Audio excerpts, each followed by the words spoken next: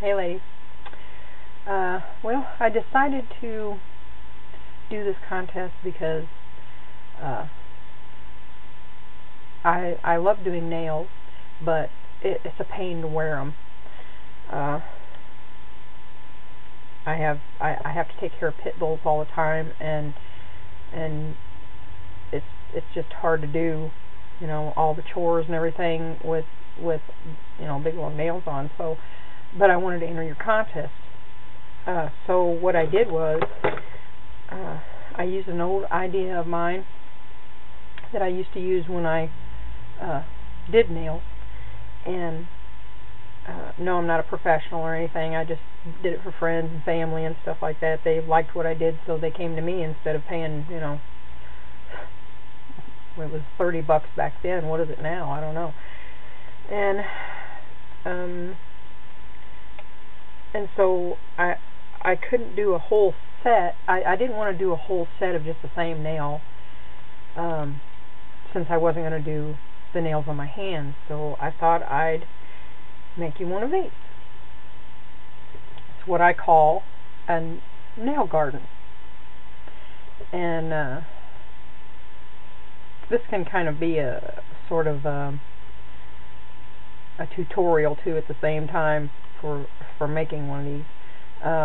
What it is, you just take any kind of container, stuff it with styrofoam. I'll show you this. Put just styrofoam in there. Put some Easter grass, whatever you got left over, you know, down in there, cotton balls, whatever you want.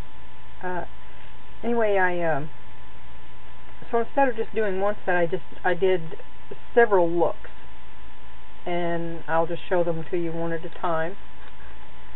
I'll set it down. This is what I call my Sweet 16.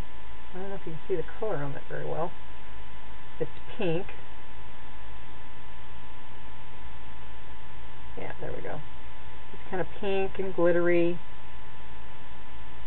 with a rosebud. And that's my Sweet 16.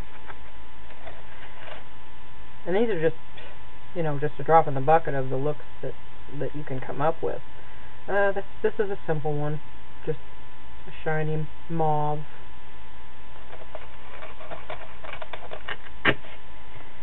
This is my gothy look. Just black with a silver cross and a high gloss. And this is a little girly girl. I call my granddaughters girly girls. It's white with a high gloss and a gem with a little, you know, pink, purplish gem, flower gem. And here's a little pinky, which is, I guess, what you'd be kind of cool to wear out. Got a little diamond stud in it, and it's also high gloss. And here's one I just did that goes with a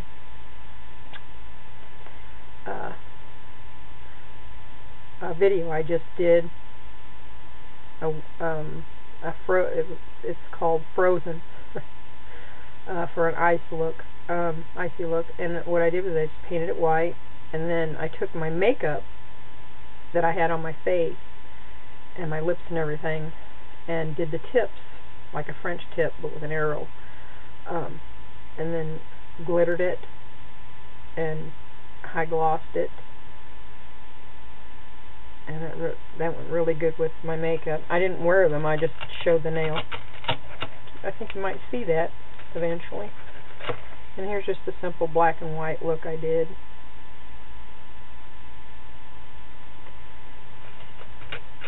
And oh, this one's for the girls in the office, because that black and white is done with the liquid paper for the white and black eyeliner for the black. So yeah, you're stuck in the office, you're getting ready to go out. Oh no! See, I don't have any nail polish on. Okay, there you go. That's what you do. You improvise. And here's a water dipping one that I did. I don't know if you can see that one. Kind of. A pink flower. And what I would do with that is I'd put a little diamond stud in the middle of that flower to make it, you know, dress it up a little. Or you can leave it plain if you don't want to, if you're not going out or anything. And here's another black one I did with a pink mylar stripe. Yeah, down one side of it, off-centered. I high glossed it. And then this one I did a little experiment with. It's, I don't know if you see that color again. It's kind of a chartreuse green. And then I found this long strip of mylar looking film stuff, and I cut it up into little pieces because the green in it matched the nail polish, and I just dropped them on there, sprinkled them on there, and then put a high gloss coat on the top.